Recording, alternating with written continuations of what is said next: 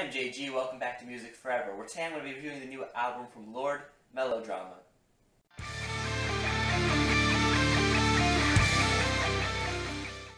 Now this is Lorde's second album. She's a New Zealand singer, pop artist, I guess you could say alternative pop artist, and initially when she first got popular a couple of years back with her first album, I didn't really pay much attention to her, and that's really mostly my fault because back then I was really into rock music, and I had this notion that anything that wasn't really rock music wasn't good music, or like shouldn't even be music at all. I know that's a really stupid thing to say, but then again, I was like 14 years old, so I wasn't very smart back then. No one really was when they were 14.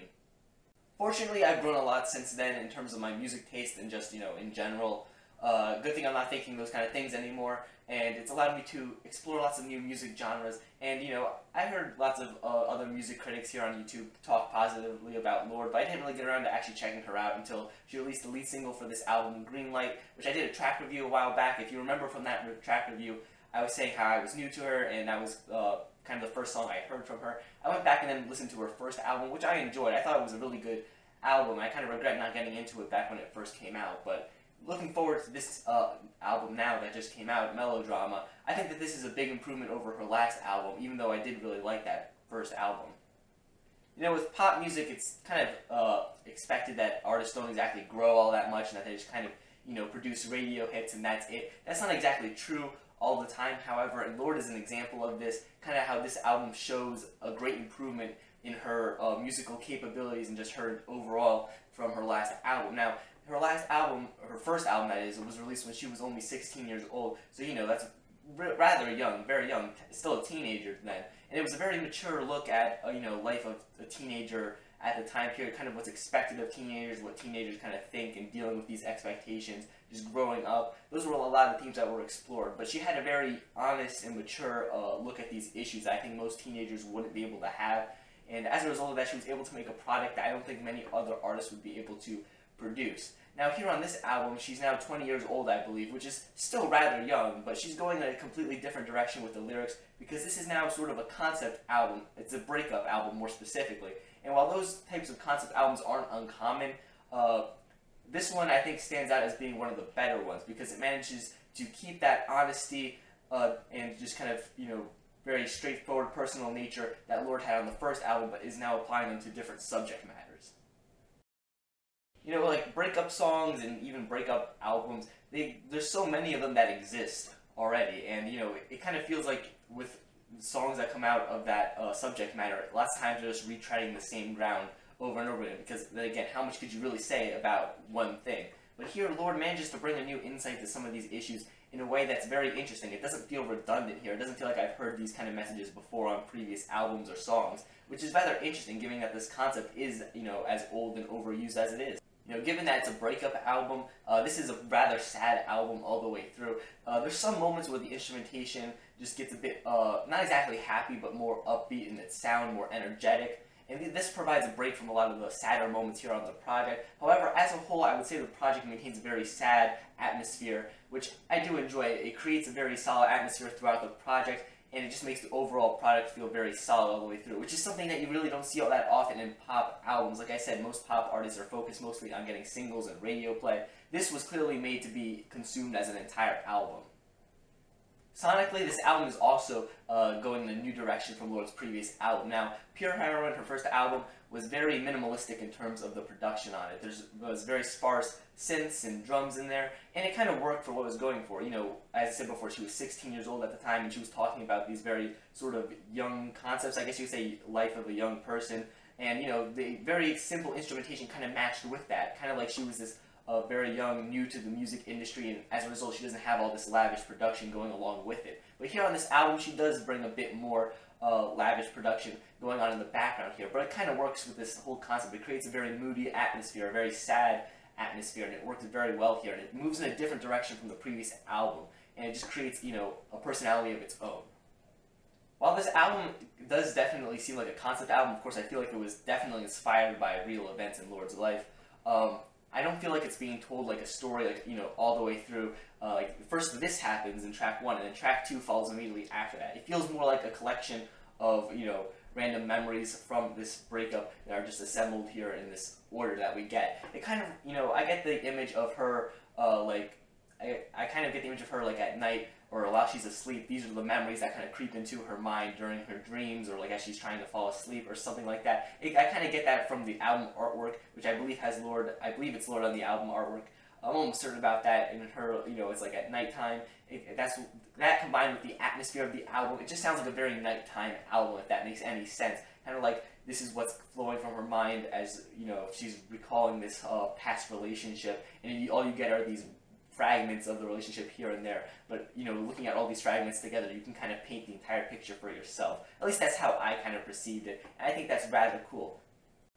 In fact, there are some tracks here on the album that are specifically about reminiscing. Take the track Supercut, for example, which is about remembering just the relationship that she was in. Some of those memories being happy memories. And then another track that has a bit more of a happy feel to it, I guess you could say, is the Louvre, which, is an art museum, I believe, in France. Correct me if I'm wrong on that, though.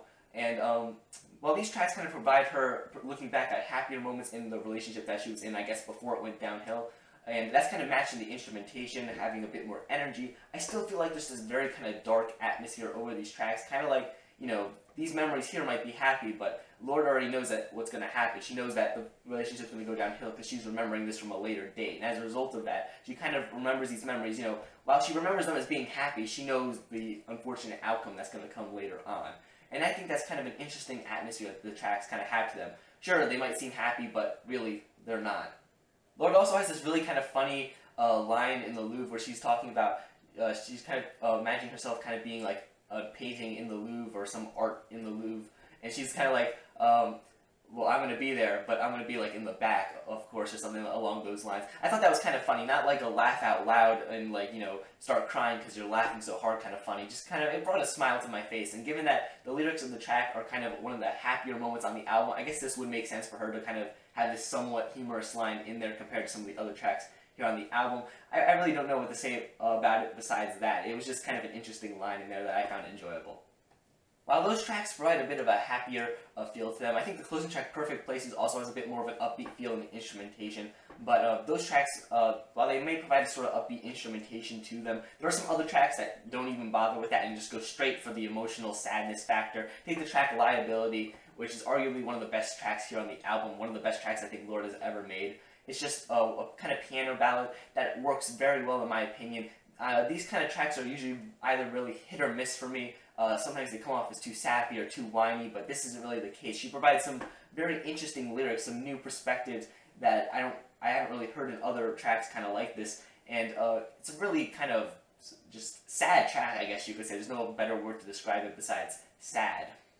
Lorde also touches upon the concept of trying to escape the sadness of her breakup, through her relationship problems, through things like being in the presence of other people, just parties, trying to just fit in with other crowds, I guess, kind of to forget what's going on around here. You can kind of see this in tracks like both sober songs, as well as the closing track, Perfect Places, where she just kind of talks about, what exactly is going to happen after the party's kind of over, and after this whole situation, after you're done being with all these people, when you're just you again, what's going to happen? And I feel that's kind of her reminiscing about all these tracks is kind of what ends up happening as a result of that. That's a really interesting concept. She provides a very honest look into this kind of lifestyle, trying to escape a breakup through other means, and that's something I've seen before in other tracks, but she provides a very honest perspective of it, a very realistic perspective, and it works as a result.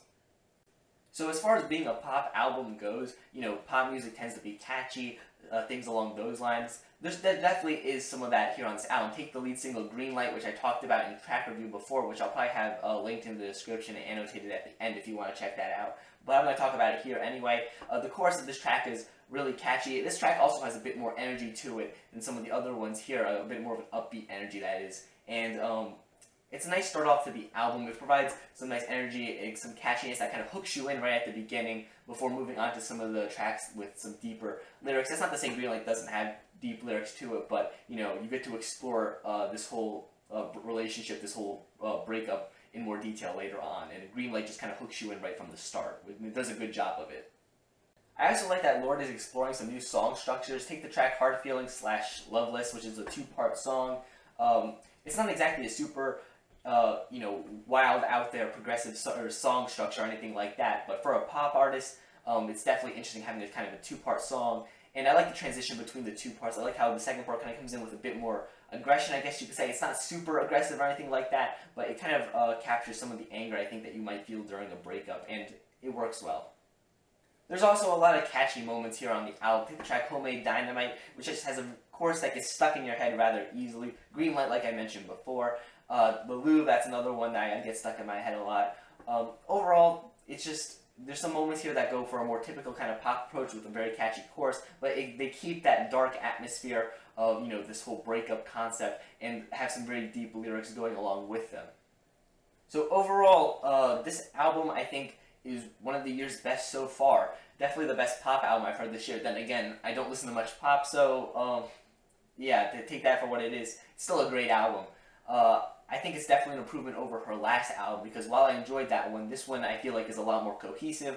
I like the concept and how it's executed here, and all I can really say is if this is what Lorde's making at 20 years old, I'm really excited to see what she's going to be making going forward. That's kind of what I felt listening to her first album. You know, if this is her at 16, what is she going to be like at 20, and then going on forward.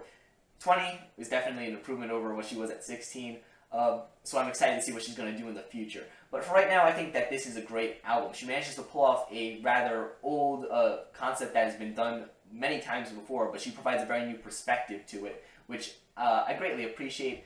I think that the lyrics here are very cohesive altogether. They tell a very interesting story, even if they're not told, you know, like I said before, it's like track 1 tells this, and then that's immediately followed by track 2, which continues the story. It's more fragmented, but still very cohesive.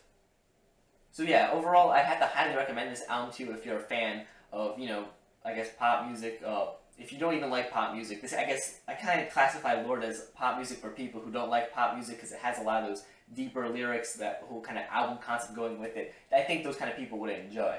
So yeah, I highly recommend this album. If you enjoyed this video, I greatly appreciate if you leave a like, subscribe to the channel so you don't miss out on future album reviews and things like that. Leave a comment down below sharing your thoughts on the album. Thank you for watching, and stay golden.